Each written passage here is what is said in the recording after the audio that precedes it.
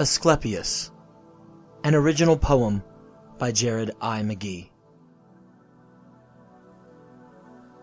Wrathful Zeus hurled the thunderbolt after hearing that a mere man dared to bring forth the spark of life and raise the dead. Such actions are only befitting a god, though the people adored the false deity despite Zeus's punishment. Why must the healer suffer punishment?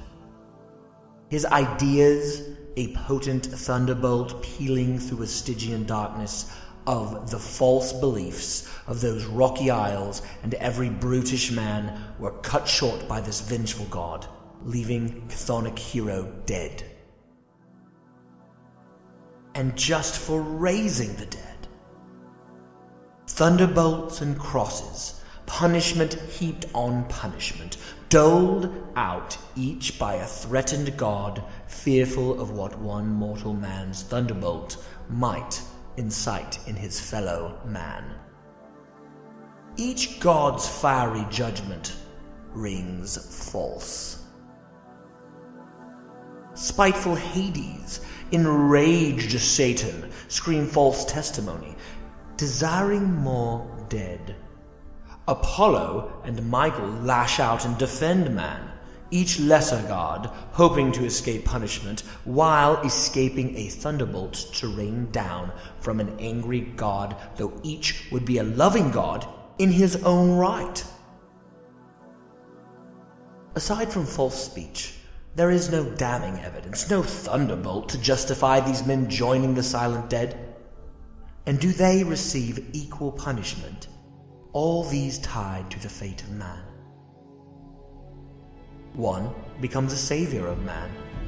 One serves a king, but remains a god. One sits at God's right hand. One is struck down as punishment.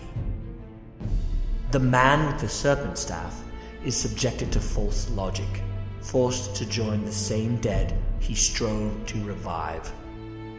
A mortal thunderbolt.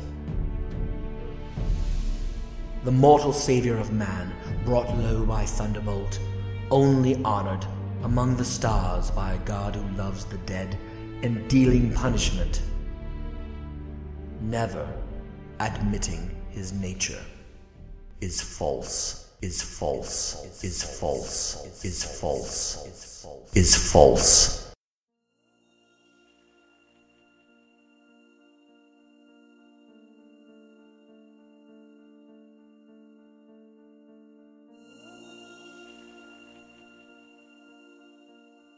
Thank you for listening to Asclepius, a poem by me, Jared I. McGee. The backing tracks for this poem were taken from freesound.org, an amazing community of artists that set out to help one another through the sharing of their art. The opening track comes from Roy Giano, the second track is the work of Kick Hat, and Frankum is responsible for the final track on the poem. Roy Giano and Frankum's tracks are being used under CC 0.1.0 Universal Public Domain Dedication licenses, and Kick Hat's track is being used under a Creative Commons Attribution 3.0 Unported license. A sincere thank you to these three and freesound.org for their contribution. I sincerely hope that you have enjoyed prose this week. As always, please keep your eyes peeled for next week's episodes, which are sure to bring even more surprises.